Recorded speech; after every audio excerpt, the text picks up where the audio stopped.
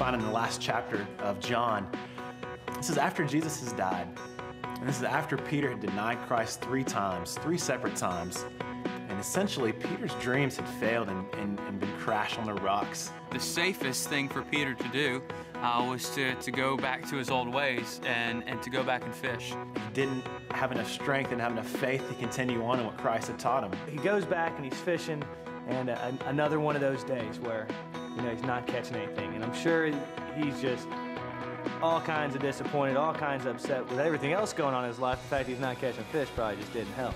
He's fishing, and from the shore they hear a faint voice, and it says, "Cast your nets on the other side of the boat." And they pull up so many fish they can't even get them into the boat this time.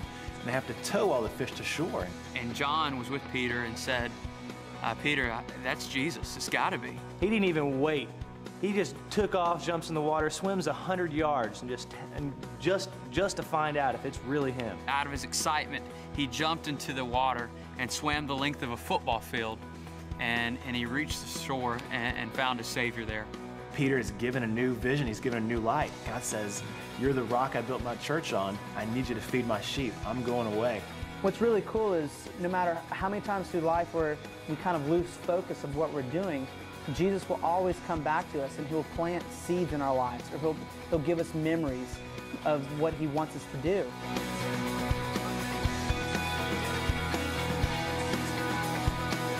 Every now and then we reach a point where, because of our own weaknesses and because of our own lack of understanding, we actually do question what's going on. What is God doing?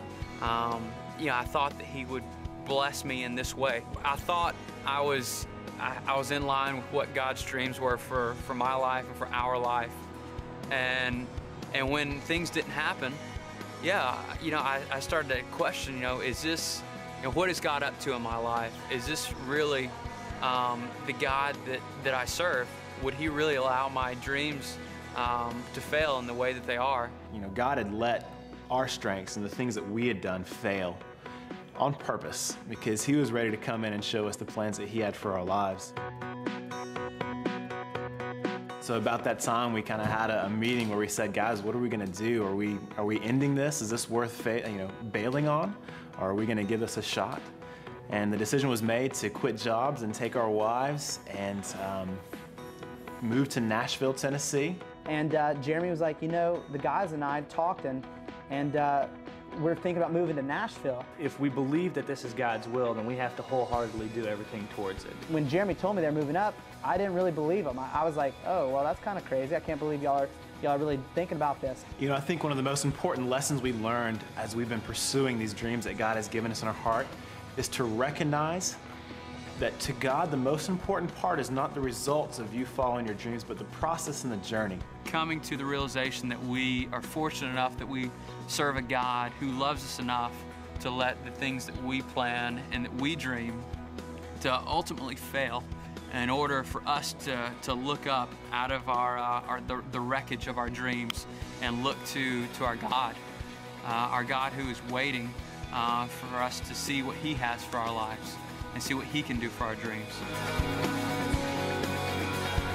Following his will is a day-by-day thing. It's not this plan you set up for the next 30 years. It's waking up every day and saying, "God, I need the faith and the strength to go through this day." So when you've come to the end of your rope and your plans have changed, ask Jesus to take over. Stop trying to make things happen your way, but ask him to have his way in your life.